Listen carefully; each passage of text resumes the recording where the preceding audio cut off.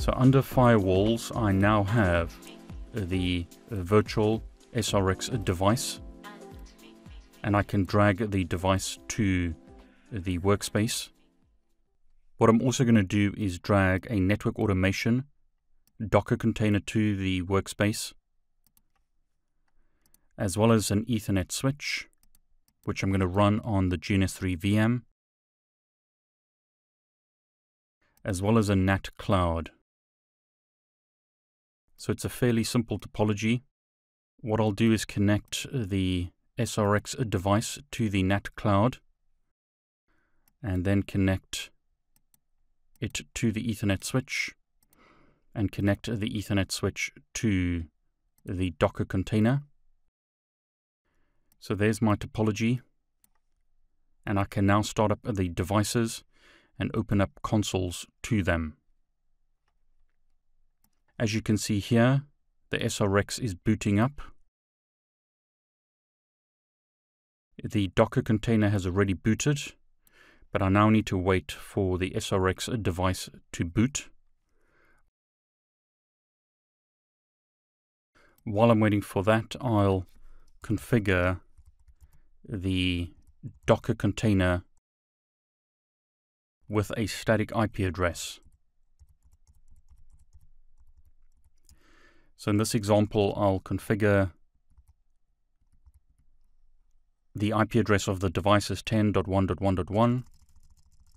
Gateway I'll configure as 10.1.1.254. Name server I'm going to configure as 8.8.8.8, in other words, Google. I'll exit out and save the configuration. So cat etc network interfaces shows us the configuration. I'll close this terminal down and turn off the Docker container. Start it up again and open up a console. So at this point you can see that the Junos device is still booting up and generating keys, and after a while we get our login prompt, and we can now log in as root. And again, ls shows us files in this directory. We're in cf root, cd root. ls shows us the directories and files here. ls-l shows us the directories and files in more detail. And again, this is another reason why you as a network engineer want to learn Linux, because notice this is Linux. So I'm going to type cd to go back to my home directory, but what we actually want to do is go into the CLI and then configure the device. So show run config shows me the configuration. If you come from a Cisco background, you may prefer this output. So run show configuration pipe display set, and there's our configuration as shown using set commands. So again, run show configuration pipe display set. Run here similar to using do in configuration mode on a Cisco device. Exits configuration mode. So here I could simply type show configuration or show interfaces and specify terse as an example to see the interfaces on this device. You can see that gigabit 000.0 has already received an IP version 4 address from the NAT cloud. So as an example, I can ping 192.168.122.1. In other words, I can ping the NAT cloud. If I do that, the resolution is not working. I need to use ping inet google.com to use IP version 4, but it's still not being resolved because I need to do some basic configuration. So configure. Let's configure a password. So set system root-authentication plain text password. I'll configure a password on the device, and then what I'll do is do some basic configuration, such as setting the hostname of the SRX. I'll set the name servers to Google, and I'll set the domain name as GNS3.com, and I'll enable SSH. Now, unlike Cisco iOS, you have to commit your configuration changes. Those are pending configuration changes. You have to commit them or apply them. So until you commit them, the changes are not done. This is a powerful thing in Junos because you can roll back. So notice now that I have committed the changes, the host name has changed to GNS3 _ vSRX1. So if I type exit now, can I ping google.com? At the moment we're getting a host failure. So let's go back to configure, and I'm going to set the interfaces. In this case, I'll configure Gigabit Ethernet 001, Unit 0, family, inet, in other words IP version 4, address as 10.1.1.254/24, and then I'll set Gigabit 000, Unit 0, family, inet dhcp-client. So let's commit our changes, and let's run the show interfaces terse command. We need to get an IP address on this interface. And there you go, we've just received one.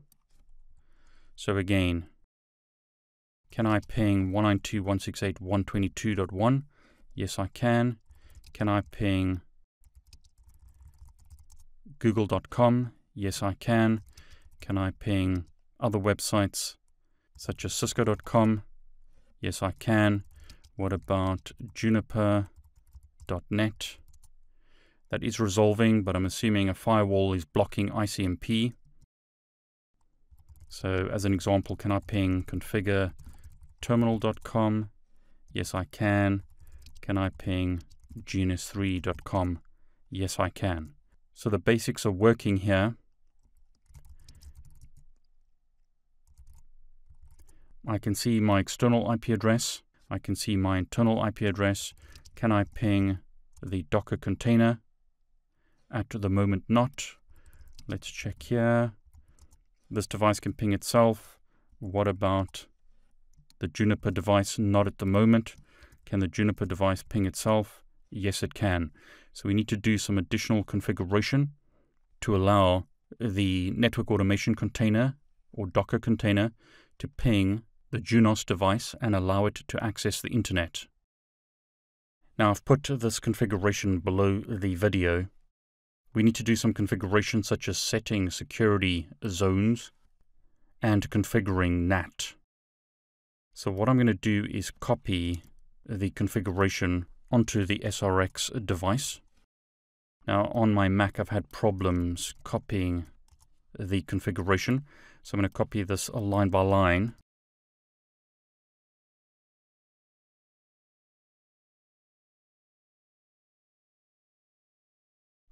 So I'm configuring NAT rules, specifying source and destination, NAT rule matches, and then completing the NAT configuration. So again, I've put this configuration below the video so that you can use it. The next thing I'm going to do is enable SSH and HTTPS from the LAN.